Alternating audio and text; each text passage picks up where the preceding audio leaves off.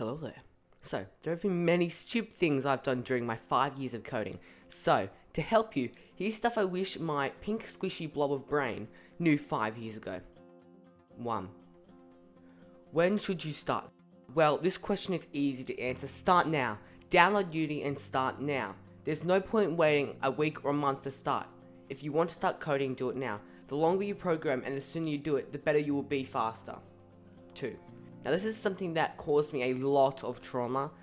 Renaming a C# file. When you rename a C# file, you need to make sure that you change it in the code line. Here, with the new name of the file. Also, never use spacing in naming C# scripts.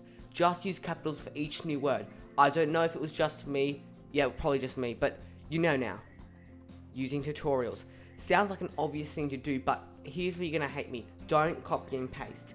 Let's say you're watching a tutorial on how to make a car with Unity, and they had the code in the description. Don't copy and paste it, but actually go through and follow along and type the code yourself.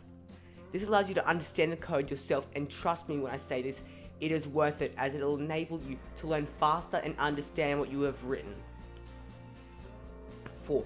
This one is definitely related to only about half of programmers or less, but before you start making levels, make sure you get the player movement working 100% with everything you want it to do. If you want your character to wall run, make it wall run before you start making levels. This is super important to do, especially if you're doing a split screen or multiplayer game like I am.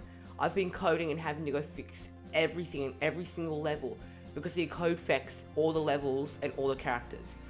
Last but not least, don't give up coding. Coding can be hard and takes time to do. Don't just stop your dream because you're struggling to make something work. It took me over 100 hours to learn how to make a stick figure work with an Xbox controller. You'll get there eventually. Also, bonus one, use the new input system. There's so much useful things you can do with it, and it's so much easier than hard coding everything, like I have. But now you know the mistakes I've made. Hopefully you won't make them too. So, good luck on your coding adventure, and please subscribe, and have a good day. Goodbye.